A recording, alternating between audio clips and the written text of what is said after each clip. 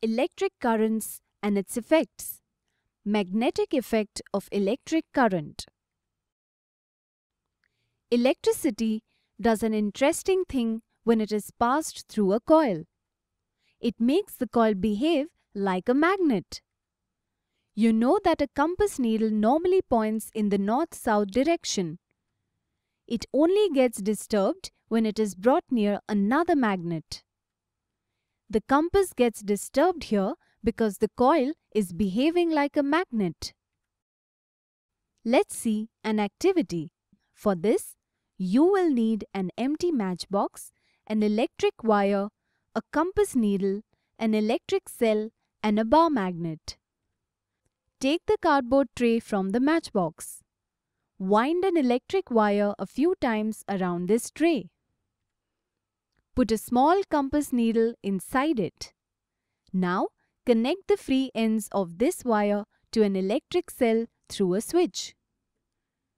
Now, note down the direction in which the compass needle is pointing.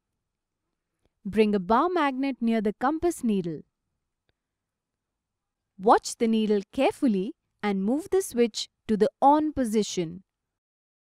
What did you observe? Does the compass needle deflect? Now, move the switch back to the off position. Does the compass needle come back to its initial position? When the electricity stops flowing, the compass doesn't get disturbed. What does that tell you? That the coil stops behaving like a magnet when we don't pass electricity through it. Hans Christian Ørsted was the scientist who noticed it for the first time. It is such an important discovery. Because of that, we could start using electricity to make magnets which we could switch on and off. The magnets that we make this way are called electromagnets. Let's check out how an electromagnet works. Take around 70 centimeters long piece of insulated wire and an iron nail about 6 to 10 centimeters long. Wind the wire tightly around the nail in the form of a coil. Connect the free ends of the wire to the terminals of a cell through a switch. Place some pins on or near the end of the nail and switch on the current. What happens? Do the pins cling to the tip of the nail? Now, switch off the current. Are the pins still clinging to the end of the nail? The coil in this activity behaves like a magnet when electric current flows through it. Let's see how it happens.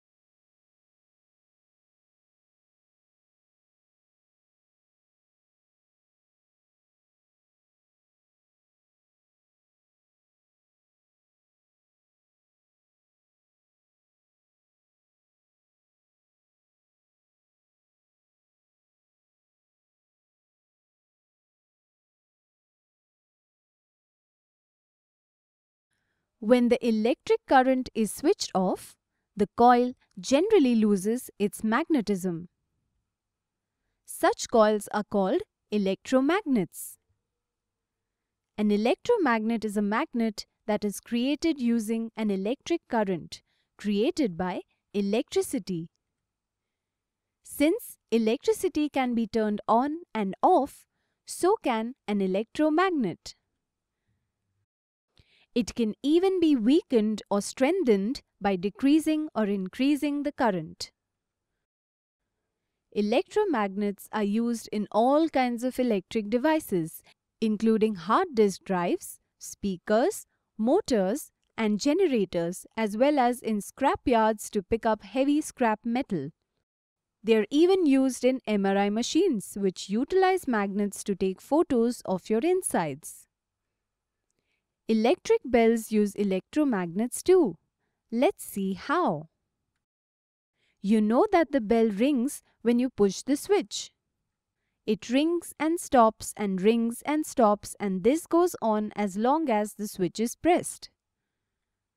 Let's see what's going on inside the bell. Inside, there is a coil of wire that acts as an electromagnet when it is switched on. There is a hammer near the coil. The handle of the hammer is made of magnetic material. When you press the switch, the circuit gets complete and the coil becomes a magnet. Then it attracts the handle of the hammer. The hammer moves towards the coil. Above the coil, there is the gong of the bell. When the hammer moves towards the coil, it hits the gong of the bell and makes the sound. But when it moves towards the coil, it breaks the circuit. When that happens, the electromagnet is no longer an electromagnet and stops attracting the handle of the hammer. Then the hammer goes back to its place. When the hammer goes back to its place, again the circuit is complete and the coil becomes an electromagnet. Then it attracts the hammer handle and the hammer hits the gong. Then the circuit breaks again and it goes back. This keeps on happening as long as the switch is pressed. That's how you keep getting the dings in the doorbell. Let's see how it happens. An electric bell consists of an iron core on which is wound a wire as a coil. One end of the coil is connected to one terminal of a battery and the other end to a steel rod that acts like a spring for the hammer touching the screw contact. The other terminal of the battery is connected to the screw contact with a switch in the middle. Electric current flows through the coil when the switch is on, and the iron core acts as an electromagnet. The iron core attracts the hammer towards it. The hammer hits the bell and produces a sound. The circuit breaks at the screw contact when the hammer moves towards the iron core. At this point, the iron core ceases to be an electromagnet. The hammer is pulled back to its original position due to the spring action of the steel rod, and then touches the contact again to complete the circuit. The circuit is completed and current flows through the coil again, and the hammer strikes the bell again.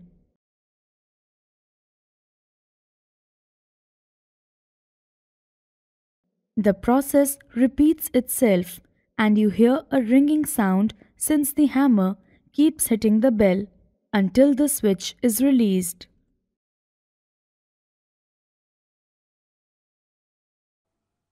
What did we just learn? When an electric current flows through a wire, it behaves like a magnet. A current-carrying coil of an insulated wire wrapped around a piece of iron is called an electromagnet. Electromagnets are used in many devices.